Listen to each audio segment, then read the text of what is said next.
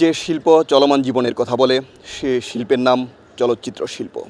যে শিল্পের সঙ্গে আমাদের স্কুল পালানোর স্মৃতি জড়িত সে শিল্পের নাম চলচ্চিত্র শিল্প। দর্শক, শিল্প নিয়ে বাংলাদেশ টেলিভিশনের নিয়মিত আয়োজন শিল্প প্রাঙ্গণ অনুষ্ঠান থেকে আপনাদের সবাইকে স্বাগত জানাচ্ছি আমি ইকবাল খন্দকার। আশা করছি সবাই ভালো আছেন, সুস্থ আছেন। আপনারা যে যেখানে বসে আমাদের এই অনুষ্ঠান দেখছেন সবাইকে আমন্ত্রণ আগামী কিছুটা সময় আমাদের সঙ্গে থাকবার জন্য।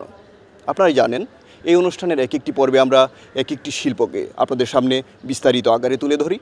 তারই ধারাবাহিকতায় আজকের পর্বটি আমরা সাজিয়েছি সেই শিল্প নিয়ে যে শিল্পের কথা শুরুতেই বলছিলাম, জি, চলচ্চিত্র শিল্প।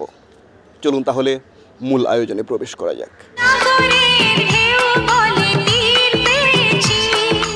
চলচ্চিত্র একটি দৃশ্যমান বিনোদন মাধ্যম। সর্ববৃহৎ বিনোদন মাধ্যমও বলা হয় এই চলচ্চিত্রকে। চলমান চিত্র তথা মোশন পিকচার থেকে এসেছে চলচ্চিত্র শব্দটি। চলচ্চিত্রের প্রতিশব্দ হিসেবে প্রচলিত আছে যে শব্দগুলো, সেগুলো হচ্ছে ছায়াছবি, সিনেমা, মুভি এবং ফিল্ম। আর ব্যবহারিক অর্থে চলচ্চিত্র মানে বিশাল সিনেমা হল, হল ভর্তি দর্শক, ঝকঝকে রূপালী পর্দা, আর সেই পর্দা জুড়ে প্রিয় অভিনেতা অভিনেত্রী সুশ্রী অবয়ব। বিশ্বাসে আছো তুমি, বিশ্বাসে আছো তুমি, মরণের পরও আমি চাই তোমাকে, মরণের পরও আমি চাই তোমাকে। অবশ্যই আমাদের একটা আনন্দঘন মুহূর্তে আমরা শিল্পী সমিতির যারা নাকি মেম্বার যারা আছেন, আমরা একটা আনন্দ সময় কাটাবো। এবং এই সমিতি কিন্তু শিল্পী সমিতিটা কাজ করেই কিন্তু শিল্পীদের জন্য মূলত। আর আমরা একজন শিল্পী আরেকজনের শিল্পীর জন্য দাঁড়াবো, মানুষ আরেকজন মানুষের জন্য দাঁড়াবো, এটা সবচেয়ে বড় কথা। আর আমার একটা কথা বলতে চাই, সেটা হচ্ছে যে আগে ফার্স্ট অফ অল হচ্ছে আমার দেশ, তারপর হচ্ছে আমার চলচ্চিত্র, তারপর হচ্ছে সমিতি। পর্দায় যাকে দেখে আপনারা হাসতে হাসতে লুটিয়ে পড়েন তেমন একজনের সঙ্গে কথা বলবো। তার নাম জ্যাকি আলমগীর। জ্যাকি আলমগীর 500রও বেশি সিনেমায় অভিনয় করেছেন। তার সেই অভিজ্ঞতার কথা শুনবো। প্রথম সিনেমা কি নাম ছিল? রক্তের বন্দী। আপনারা যখন চলচ্চিত্রে নিয়মিত ছিলেন তখন কৌতুক অভিনয়ের জন্য আলাদা করে একটা পার্ট রাখা হতো, এখন সেটা রাখা হয় না কেন? কৌতুক অভিনেতার অভাবে নাকি পরিস্থিতি বদলে গেছে? আসলে হয় কি যে আমাদের দেশে তারা যখন ছিল, গুণী পরিচালক ছিল, গুণী স্ক্রিপ্ট রাইটার ছিল, গুণী অভিনেতা অভিনেত্রীও ছিল, সব কিছুর একটা সমন্বয় ছিল। কৌতুকটা আমার সেন্সে হয় যে এই রকম জিনিস, যে কোরমা পোলাও খাচ্ছেন, এর মধ্যে যদি চাটনিটা না থাকে তো খাবারটা স্বাদ হয় না। কৌতুকটা হলো একটা সিনেমার চাটনি, এটা বিশেষ জিনিস, এটা বোঝার ব্যাপার, জানার ব্যাপার। চলচ্চিত্রের প্রাথমিক ধারণা তৈরি হয় বায়োস্কোপের মাধ্যমে। কলকাতার ব্রেডফোর্ড বায়োস্কোপ কোম্পানির উদ্যোগে এদেশে প্রথম বায়োস্কোপ প্রদর্শনী হয় 1898 সালের 4 এপ্রিল বাকেরগঞ্জ জেলার ভোলা মহকুমার এসডিওর বাংলোতে। আর এই বায়োস্কোপে ছিল ছোট ছোট এবং বিচ্ছিন্ন চলচ্চিত্রের সমাহার। বায়োস্কোপের মাধ্যমে মানুষ এসব চলচ্চিত্র দেখত টিকিটের বিনিময়ে। আর এভাবেই এদেশের মানুষ চলচ্চিত্র উপভোগে অভ্যস্ত হয়ে পড়ে। চলচ্চিত্র উপভোগের এই অভ্যাসকে আরও বিনোদিত করার লক্ষ্যে এরপর নেওয়া হয় একের পর এক উদ্যোগ। আর এর মধ্যে সবচেয়ে বড় ও উল্লেখযোগ্য উদ্যোগটি হল এফডিসি নির্মাণের উদ্যোগ।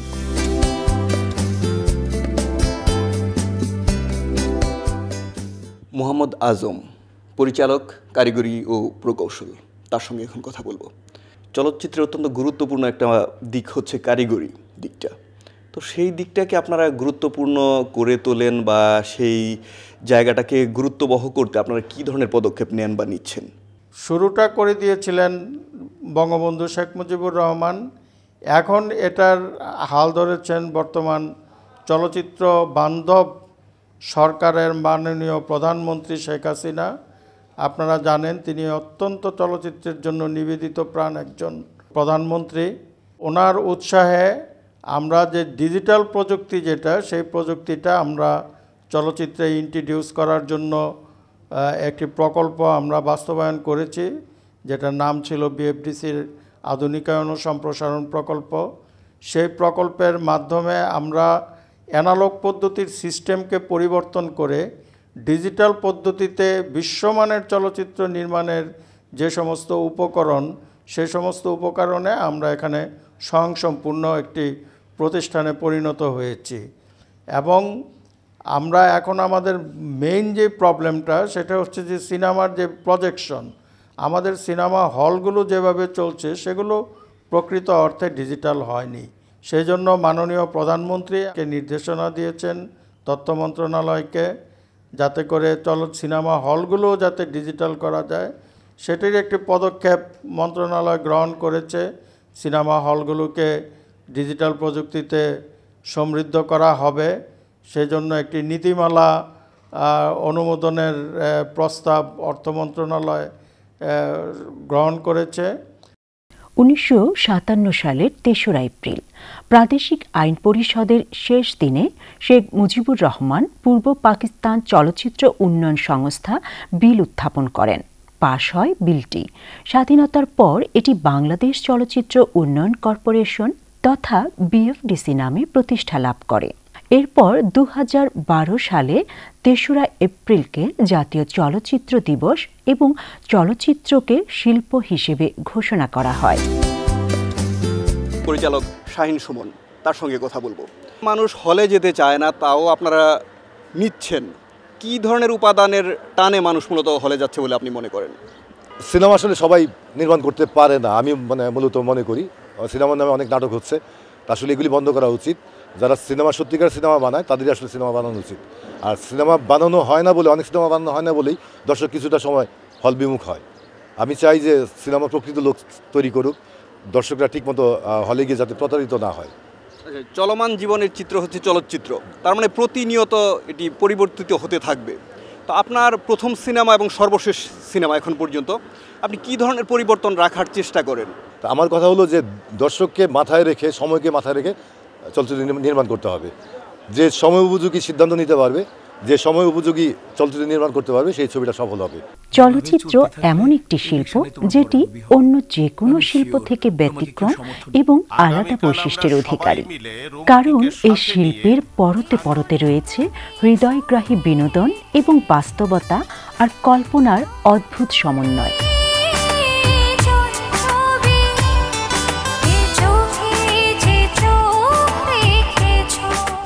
আমি এখন কথা বলছি বাংলাদেশ আওয়ামী সাংস্কৃতিক লীগ এবং বাংলাদেশ বিনোদন সাংবাদিক সমিতির সভাপতি আবুল হোসেন মজুমদারের সঙ্গে। আপনি দীর্ঘদিন বিনোদন সাংবাদিকতার সঙ্গে জড়িত এবং আপনার শুরুটা হয়েছিল চলচ্চিত্র সাংবাদিকতা দিয়ে। ওই সময়টা এবং এই সময়টা একটু তুলনামূলক আলোচনা শুনবো। লেখাপড়া শেষ করার পরে আমি সিনেমা সাংবাদিকতা শুরু করি। আমি তখন 1983 সালে প্রথম আমি তারকাবাণী নামে একটা পত্রিকাতে আসি ওনাদের সাথে যোগাযোগ করি যে আমি সিনেমা সাংবাদিকতা করব। তখন আমি সিনেমা সাংবাদিকতা করি। এরপরে আমি বাংলাদেশ চলচ্চিত্র সাংবাদিক সমিতির 52 সদস্য হই। এরপরে আমি দীর্ঘদিন থেকে কিভাবে আমাদের চিত্রনায়িকা শাবানা, চিত্রনায়িকা কবরী, রুজিনা, আজকের অঞ্জনা, আমি কিভাবে তাদের কাছে পৌঁছতে পারবো, কারা তৈরি করে, ক্যামেরায় কারা ডিরেকশন দিচ্ছে, প্রযোজক কারা, এইভাবে জানার জন্য তা আমি সিনেমা সাংবাদিকতা শুরু করি। আমি প্রথম আনন্দ বিনোদন নামে একটা পত্রিকা ডিক্লারেশন নিয়ে আমি সম্পাদক হই। আমার শুরু হয় তখন থেকে আমার এই সিনেমা সাংবাদিকতা শুরু। বাংলা সিনেমাকে উন্নত করার জন্য কি করছেন আপনি? আমরা চাই সুস্থ সুন্দর সিনেমা বাংলাদেশে হবে, দর্শক সিনেমা হলে আসবে। এই ব্যাপারে আমাদের ব্যাপক আন্দোলন চলতেছে।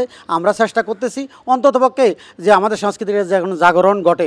বাংলাদেশের স্থপতি জাতির পিতা বঙ্গবন্ধু শেখ মুজিবুর রহমান আমাদেরকে সাপোর্ট দিয়েছে, আমরা ওইভাবে এগিয়ে যাচ্ছি। চলচ্চিত্র বিষয়ক সাংবাদিক পান্থ আফজাল, তার সঙ্গে কথা বলবো। আফজাল ভাই, আপনারা যখন একটা নিউজ করেন সেখানে সততার বিষয়টাকে কতটা প্রাধান্য দেন? অর্থাৎ ব্যক্তিগত ক্ষোভ, ব্যক্তিগত ভালোবাসা এর ঊর্ধ্বেও উঠে কতটা নিউজ করেন? চলচ্চিত্র নিশ্চয়ই আমাদের সম্পদ, আমাদের ইন্ডাস্ট্রি। এজন্য আমরাও চাই যারা অভিনয় করে, যারা এর সাথে সংশ্লিষ্ট সাংবাদিক, তারা সবসময় চায় ভালো জিনিসটা উপস্থাপন করতে। সেই হিসেবে আমিও চাই যে অ্যাকচুয়াল যেটা সেটা উপস্থাপন করার সবসময় এই ইরাদা থাকে বা আমার ইচ্ছাটা থাকে। কিন্তু অনেকে বলেন যে দেশি শিল্পীদের নিউজ যদি ছোট করে করা হয়, বিদেশি শিল্পীদের নিউজ করা হয় অনেক বড় করে, অর্থাৎ তাদেরকে বেশি প্রাধান্য দেওয়া হয়। আপনি এই বিষয়ে কি বলবেন? আমি মনে করি এটাই অবশ্যই সত্য কথা, যে আসলে দেশিকে আবার হেয় করা হয় না। কারণ আপনি দেখবেন যে যেমন আমাদের কথা, আমরা যখন সাংবাদিক হিসেবে যখন কোনো সাংবাদিক কভার করি, তখন নিউজটা ওইটা বড় হয়, কিন্তু দেশি নিউজ কিন্তু অনেক থাকে। সেটা আপনার ভাগ করা মঞ্চ থাকে, আপনার চলচ্চিত্র বিষয়ক ব্যাপার থাকে, টেলিভিশন থাকে, তারপর আপনার কালচারাল নিউজগুলো থাকে। দেখবেন, আপনি হিসাব করে দেখবেন যে দেশি নিউজই কিন্তু বেশি হয়। প্রাধান্য কিন্তু জাস্ট আপনার সবার কাছে গ্রহণযোগ্যতার জন্য দু একটা একটু বড় করে ছবি দিতে হয়, এইটাই। কিন্তু আসলে ওভাবে দেশি নিউজকে কখনো হেয় করা হয় না, বা দেশি সংস্কৃতি কখনো হেয় করা হয় না। একটি চলচ্চিত্র নির্মাণের সূচনা হয় পাণ্ডুলিপির সূত্র ধরে। এটি হয়তো নাটকের ক্ষেত্রেও হয়, তবে চলচ্চিত্রের পরিসর যে বিশাল সেটি অনুমান করা যায় পাণ্ডুলিপির প্রাথমিক স্তর দেখেই।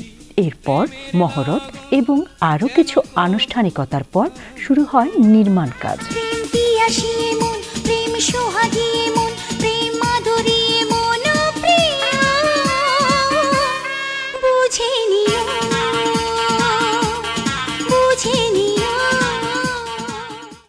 অঞ্জনা আপু, ওই সময় চলচ্চিত্রে আসতেন, এখনও আসেন, কি পার্থক্য দেখেন? ডিজিটাল বাংলাদেশে ডিজিটাল সব কিছু হচ্ছে, তবে আমরা যেভাবে কাজ করেছি, যেটা গল্পকেন্দ্রিক ছবি, এখন ছবি হয় কিন্তু কোথায় যেন একটু অভাব আছে, অন্তরে কেউ ঢুকতে পারছে না, এটাই পার্থক্য। কিন্তু সেই সমস্যার সমাধান কিভাবে হতে পারে? সমস্যার সমাধান ওইভাবেই হতে পারে, যেটা আমাদের গল্পের দিকে একটু স্ট্রং হতে হবে এবং দর্শককে হলমুখী করাতে হবে, এবং বিশ্বাসযোগ্যতা যেটা, সেটা দর্শকের মাঝে আনতে হবে, যে আপনারা আসুন আমাদের ছবি দেখুন। তবে চলচ্চিত্র নির্মাণ শুরুর আগেই যে বিষয়টি নিয়ে নির্মাতাদের একটু বিশেষভাবে ভাবতে হয়, সেটি হচ্ছে সেট। কারণ চলচ্চিত্রটি কতটা রুচিশীল হতে যাচ্ছে সেটার অনেকটাই নির্ভর করে সেটের উপর। আর চলচ্চিত্র শিল্পটি সত্যিকার অর্থেই যে উঁচুমানের একটি শিল্প, সেটি আঁচ করা যায় সেট দেখেই। কারণ সেটে থাকে শিল্পের প্রত্যক্ষ ও পরোক্ষ ছাপ। আর সেট নির্মাতারা এক একজন প্রশিক্ষিত এবং অভিজ্ঞ শিল্পী। জনমে জনমে আমি শুধু যে তোমার, জনমে জনমে আমি শুধু যে তোমার। দর্শক, আমি এখন যে জায়গাটিতে দাঁড়িয়ে আছি, এর ঠিক পিছনে আপনারা দেখতে পাচ্ছেন অনেকগুলো উপকরণ পড়ে আছে। এগুলো মূলত সেটের উপকরণ। আর এই উপকরণগুলোকে একসঙ্গে করে যিনি চমৎকার একটি সেট নির্মাণ করেন, তার নাম কলমতর। আপনি এই পেশায় কেন আসলেন? দেখলাম যে এই পেশাটা ভালো, টেকনিক্যাল একটা এবং এর ভিতরে আর্ট আছে, এই জন্য আমি এই পেশাতে আসছি। আচ্ছা, এই যে আর্ট আছে, আর্টটা তো আসলে মূলত শিক্ষার বিষয়। কোত্থেকে শিখেছিলেন? আমি এখানে প্র্যাকটিক্যাল শিখছি। আমি প্রথমে আসলে বলতে গেলে বিটিভিতেও আমি করছি সেটে, এমদাদ সাহেব, মোস্তফা মনোয়ার সাহেব, ওনাদের সঙ্গে। পরে আমি এখানে চাকরিতে ঢুকি 1969-এ, আমি রিটায়ার্ড হই 2008-এ। আমি এখানে শিল্প নির্দেশক হিসাবে 1200 ছবির মতন শিল্প নির্দেশনা করছি। দর্শক শ্রোতার মনকে মুহূর্তেই দোলা দিয়ে যাওয়া জাদুকরী ক্ষমতা রাখে চলচ্চিত্রের গান। তাই প্রতিটি গানের দৃশ্যায়ন যেন শিল্প মানসম্মত হয়, সেদিকে বিশেষ নজর দিয়ে থাকেন সংশ্লিষ্টরা। আর সেসব গান যখন পর্দায় উপস্থাপিত হয়, তখনই প্রয়োজনীয় অনুষঙ্গ হয়ে পড়ে নাচ। তাই নাচের প্রতি দেয়া হয় সমান গুরুত্ব। এক কথায় অভিনয়, সংলাপ, নাচ, গান, মারপিট ইত্যাদির শৈল্পিক সমন্বয়ে নির্মিত হয় একটি মানসম্মত চলচ্চিত্র। পাঞ্জাবির দাম এত টাকা তো আমি বেতনও পাই না। তাইলে পয়রা আছিস কা? যা দুয়ে লয়ে দামের গন্ধ যেন না হয়, খোল, চোখের সামনে খোল। দর্শক নাসরিন নামটা শুনলেই যে জলজল একজন অভিনেত্রীকে দেখতে চায় বা দেখতে পায়, তার শুরুর দিকটার কথা শুনবো। আমরা কিন্তু একেবারে শিশু শিল্পী হিসেবে এসেছি, মানে তখন আমার 12 বছর বয়স। আমরা শুটিং দেখতে, মানে ছবি শুটিং দেখতে এসেছিলাম। আসার পরে যেটা হয়, বেসিক্যালি প্রোডাকশন ম্যানেজাররা অভিনয় করবা কিনা, তো অভিনয় তো বুঝতাম না তেমন একটা, তো বললাম মানে বলে শুটিং করবো, আমি হ্যাঁ হ্যাঁ শুটিং করবো। তো আমাকে নিয়ে গিয়েছিল, এটা 92 সনের কথা বলছি, ফখরুল হাসান বৈরাগী সাহেবের ছবি। এটা সম্ভবত আমার খুব একটা মনে নেই, শ্যামলী কিংবা উত্তরাতে হবে সামথিং। ওখানে একটা বাসায় শুটিং করলাম আমরা। আমাদের হিরো ছিলেন ওমর সানি ভাই, আর ওই সময় ছিল রোজিনা আপা আর কি। তো ওই ছবিতে আমি জাস্ট নাসির খান আর কাবিলা ভাইয়ের সাথে এক সিনের একটু অভিনয় করেছিলাম। এরপর থেকে একটা লোভ কাজ করছে, তারপর থেকে আসা যাওয়া। তবে চলচ্চিত্র নির্মাণের চূড়ান্ত কাজটি হয়ে থাকে এডিট প্যানেলে। দর্শকের মনোরঞ্জন হতে পারে যেসব অনুষঙ্গ যোগ করলে তার সবই করা হয় এই প্যানেলে। তাই দর্শক গ্রহণযোগ্যতা প্রাপ্তির জন্য একটি নিখুঁত এডিটিং অত্যন্ত গুরুত্বপূর্ণ। কথা বলছি একজন এডিটরের সঙ্গে। কি নাম আপনার? আমার নাম তৌহিদ হোসেন চৌধুরী। কতদিন ধরে করছেন এই কাজ? আমি সম্পাদক হয়েছি প্রায় 15 বছর ধরে। আচ্ছা, এখন তো আধুনিকতার যুগ, বিশ্বের সঙ্গে পাল্লা দিতে হয়, সেখানে আপনাদের এই সেক্টরটা মানে এডিটিং সেক্টরটা কতটা এগিয়েছে বলে আপনার মনে হয়? আসলে আমরা অ্যানালগের যুগে অনেক পিছিয়ে ছিলাম। এখন আমাদের দেশ ডিজিটাল হয়েছে এবং আমাদের টেকনোলজি ডিজিটাল হয়েছে। এফডিসি অনেক পরে এই উন্নয়নের ছোঁয়াটা লেগেছে, কিন্তু আমরা ডিজিটালে কাজ করছি আরও 4-5 বছর ধরে। এফডিসি দেরিতে হলেও কিন্তু এফডিসি অনেক মানসম্মত ডিজিটাল মেশিন নিয়ে এসেছে। এখন আমরা আশা করতে পারি আমরা বিশ্বের যে কোনো ছবির সাথে টেক্কা দিয়ে ছবি করতে পারবো। চলচ্চিত্র শিল্পকে গতিময় করে তুলতে শিল্পীরা নানা রকম আয়োজন করে থাকেন। এর মধ্যে জমজমাট একটি আয়োজন হচ্ছে নির্বাচন। প্রতিবারই এই নির্বাচনকে কেন্দ্র করে উৎসবমুখর হয়ে ওঠে এফডিসির পরিবেশ। নির্বাচনে যারা জয়ী হয় তারা চলচ্চিত্র শিল্পকে আরও বেশি গ্রহণযোগ্য ও আধুনিক করে তোলার জন্য কাজ করে যান, যা আমাদের প্রিয় এই শিল্পের জন্য অত্যন্ত ইতিবাচক একটি দিক। দর্শক, আমি এখন কথা বলছি এফডিসির ব্যবস্থাপনা পরিচালক তপন কুমার ঘোষের সঙ্গে। চলচ্চিত্রকে বিশ্বমুখী করার জন্য বা বিশ্বায়নে রূপ দেওয়ার জন্য মানে আপনাদের কী ধরনের কার্যক্রম হাতে আছে বা নিচ্ছেন বা করছেন? আমরা এখানে ডিজিটাল প্রযুক্তিতে সমৃদ্ধ করছি এফডিসিকে, এবং এফডিসি থেকে যারা চলচ্চিত্র তৈরি করবেন তারা যেন বিশ্বমানের চলচ্চিত্র তৈরি করতে পারেন সেই ব্যবস্থা আমরা নিয়েছি। এখন চলচ্চিত্র বিশ্বমানের প্রযুক্তিগত মান সব ঠিক থাকবে, কিন্তু চলচ্চিত্রের গল্প, চলচ্চিত্রের যে শিল্পী, চলচ্চিত্রের যারা পরিচালক এবং অন্যান্য ক্যাপাসিটিতে যারা কাজ করেন, তারা যদি বিশ্বমানের চলচ্চিত্র নির্মাণ করেন তাহলেই বিশ্বায়নের যুগে প্রবেশ করা সম্ভব। নতুন ছেলে মেয়েদেরকে চলচ্চিত্রের সঙ্গে সম্পৃক্ত করার জন্য আপনারা একটা উদ্যোগ নিয়েছিলেন নতুন মুখের সন্ধানে, এবং বেশ জনপ্রিয় হয়েছিল। সেই উদ্যোগটা এখন কোন পর্যায়ে আছে যদি একটু বলেন? দেখুন, অনেক বছর আগে, বেশ কয়েক বছর আগে এই ধরনের একটা কার্যক্রম এফডিসি গ্রহণ করে এবং সেটা সফল হয়েছিল। সেই প্রোগ্রামে অনেক নায়ক নায়িকা তারা সিনেমাতে এসেছিলেন এবং তারা তাদের ভালো ভূমিকা রেখেছেন এবং তারা প্রতিষ্ঠিত হয়েছেন, জনপ্রিয় হয়েছিলেন।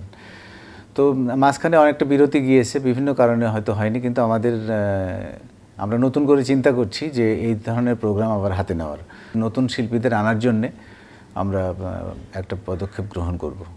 চলচ্চিত্র উন্নয়নের জন্য আপনারা অনেক কাজ করছেন, তবু দর্শকে যদি একটু বলেন যে আপনারা কী ধরনের কাজ করছেন। আর আরেকটা বিষয়, সরকারের প্রতি যদি আপনাদের কোনো দাবি দাওয়া থাকে বা যদি কোনো আহ্বান থাকে। আমাদের সমস্ত একটা ছবি নির্মাতা ইচ্ছা করলে এখানে A to Z ডিজিটাল প্রযুক্তিতে নির্মাণ করতে সক্ষম। সেই সমস্ত যন্ত্রপাতি আমরা 8টা digital camera, editing panel, dubbing theatre, colour correction sweet, তারপরে আপনার সমস্ত ফ্লোরগুলি রিনোভেট করা হয়েছে, এতগুলি আয়োজন আমরা করেছি। আর যেটা বললেন যে আমাদের কয়েকটা প্রকল্প আছে, যেটা আমরা যদি সরকারের সহায়তা পাই তাহলে এগুলি এফডিসির উন্নয়নে ব্যাপক ভূমিকা রাখতে সক্ষম হবে। এগুলি যেমন ধরুন একটা প্রায় 15-16 তলা বিল্ডিং করার জন্য একটা বহুমুখী, যেখানে সিনেমা শিল্পের বিষয় থাকবে, একটা ল্যান্ডমার্ক বিল্ডিং এখানে করার জন্য আমরা প্রকল্প তৈরি করেছি এফডিসি কমপ্লেক্স নামে। তারপরে আমাদের কবিরপুরে জানেন যে 105 একর জমি আছে, সেখানে আমরা বঙ্গবন্ধু ফিল্ম সিটি নামে একটি প্রকল্প ইতিমধ্যে শুরু করেছি, ছোট পর্যায়ে, কিন্তু প্রথম পর্যায়ে, এটা দ্বিতীয়, তৃতীয়, চতুর্থ পর্যায় পর্যন্ত যাবে এবং এটা আন্তর্জাতিক মানের ফিল্ম সিটি হবে আমরা বিশ্বাস করি।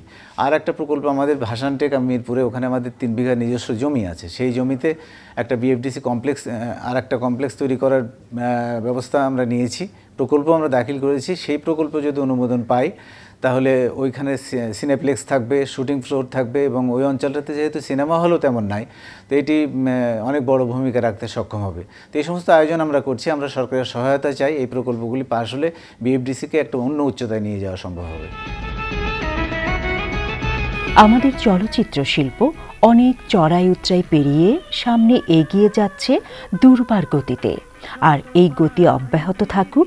আমাদের চলচ্চিত্র শুধু আমাদের জন্য নয়, সারা বিশ্বের মানুষের জন্য হয়ে উঠুক উপভোগ্য।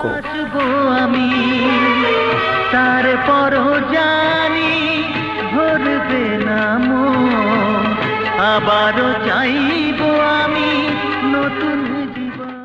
আমাদের চলচ্চিত্র শিল্প আমাদের সম্পদ। এই সম্পদের যথাযথ সংরক্ষণ করা আমাদের দায়িত্ব। তাই আসুন চলচ্চিত্রের প্রতি আমরা আন্তরিক হই, চলচ্চিত্রের প্রতি যত্নশীল হই এবং হলে গিয়ে বাংলা সিনেমা দেখি। দর্শক, আমরা অনুষ্ঠানের একেবারে শেষ প্রান্তে চলে এসেছি। এখন বিদায় নেব। আপনারা যদি আমাদের এই অনুষ্ঠান সম্পর্কে মতামত জানাতে চান, অথবা যদি আপনার এলাকার বিশেষ কোনো শিল্পকর্ম সম্পর্কে আমাদের অবগত করতে চান, তাহলে চিঠি লিখুন এই ঠিকানায়। প্রযোজক শিল্প প্রাঙ্গণ, কক্ষ নম্বর 223, বাংলাদেশ টেলিভিশন ভবন, রামপুরা, ঢাকা। আগামী অনুষ্ঠান দেখার আমন্ত্রণ জানিয়ে আজকের মতো এখানেই বিদায় নিচ্ছি আমি, ইকবাল খন্দকার। সবাই ভালো থাকবেন, সুস্থ থাকবেন এবং শিল্পের সঙ্গেই থাকবেন।